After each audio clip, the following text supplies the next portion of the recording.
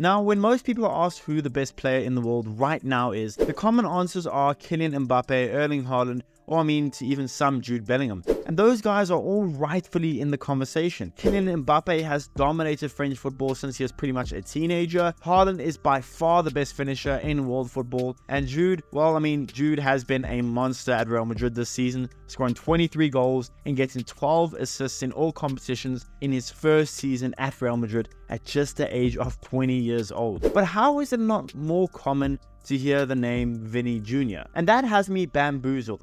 Vinny Jr. isn't only one of the best players in the world, but right now arguably the best player in the world. And if Real Madrid win the Champions League after securing themselves yet another La Liga title, and if Brazil can at least put in a really good showing in the Copa America, then quite honestly, Vinny Jr. should be the one in line for the Ballon d'Or.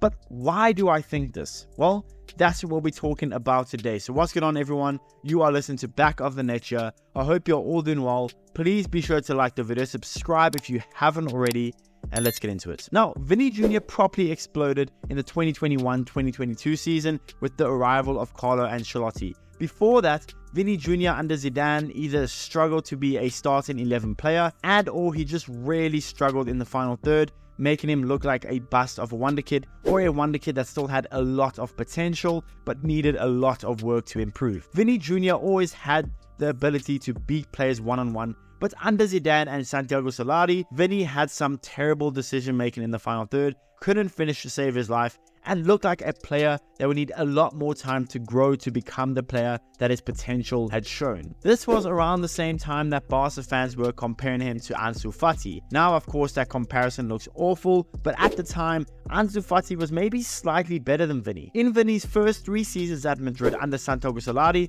and Zinedine Zidane, he scored 14 goals and got 23 assists in 115 games for Los Blancos, working out to a goal or assist every 3.1 games, which maybe doesn't sound that bad, but being in a star-studded team like Real Madrid that dominates games, it is a really underwhelming stat. But the moment Carlo stepped in as manager of Real Madrid, well, Vinny Jr. became a beast. In his first season under Carlo, Vinny Jr. scored 22 goals and got 20 assists in just 52 games that season, as well as scoring in the Champions League final to beat Liverpool. He credited Carlo, saying that Carlo Ancelotti had told him that within his first 2 touches in the final third, Vinny had to make up his mind on what he was going to do rather than overthinking a dribble or overthinking a finish like he did continuously under Zidane and under Solari in his first 3 seasons at the club. The next season, Vinny remained on fire, scoring 23 goals and getting 21 assists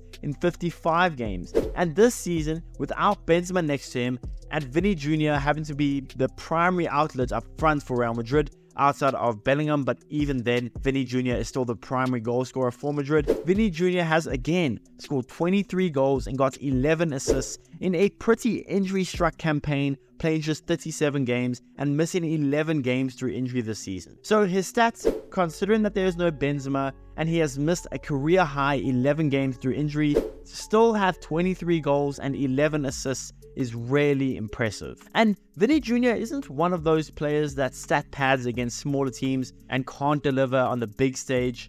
Throughout Vinny Jr.'s time at Real Madrid, and especially now under Carlo Ancelotti, he has proved that he can always perform in big games when the spotlight is at its brightest. In Vinny's last 3 years under Carlo, he has scored in a Champions League final, scoring the winning goal in that final. He has scored at least 1 goal in the Champions League semi-finals 3 years in a row. He has got an assist in the UEFA Super Cup final against Frankfurt. He scored 3 goals and got 1 assist in 2 games in the FIFA Club World Cup, including getting a brace and 1 assist in the final. Vinny has scored 1 goal and got 2 assists in the Copa del Rey semi-finals against Barcelona, and followed that up with a further assist in the final. And Vinny has most recently followed this all up with a hat-trick against Barcelona in the Spanish Super Cup final. Vinny isn't only a consistent player that punishes small teams, but he is a player for the big moments, capable of performing regardless of the opposition or the moment. This season, in 9 games in the Champions League, Vinny has scored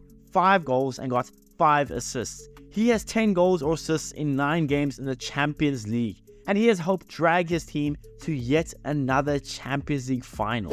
Vinny Jr. this season ranks in the 96th percentile of forwards in touches of the ball, ranks in the 87th percentile in chances created, ranks in the 83rd percentile in shot attempts, and ranked in the 80th percentile in goals. Vinny Jr. is an absolute monster, and he should be seen as one of, if not the best player in the world. And at the age of 23, now going on to 24, Vinny Jr. has won 3 Spanish Super Cups, 1 Copa del Rey, 1 UEFA Super Cup, 3 La Liga titles, 2 FIFA Club World Cups, 1 La Liga Player of the Season, 1 Champions League, and it could even be 2 Champions League in a couple of weeks. The only thing missing from Vinny Jr.'s portfolio is national team success. But other than that, Vinny Jr. has already got a full trophy case of winner medals at just the age of 23. Vinny Jr. has jaw-dropping speed. He is elite in one-on-ones with defenders. He is great in the final third, whether it be chances created or even finishing chances. His finishing has improved tenfold. Vinny Jr. is by all accounts the perfect winger. So yes, I know Mbappe is amazing. Yes, I know Haaland is amazing. Jude is even amazing in his own right. But how Vinny Jr.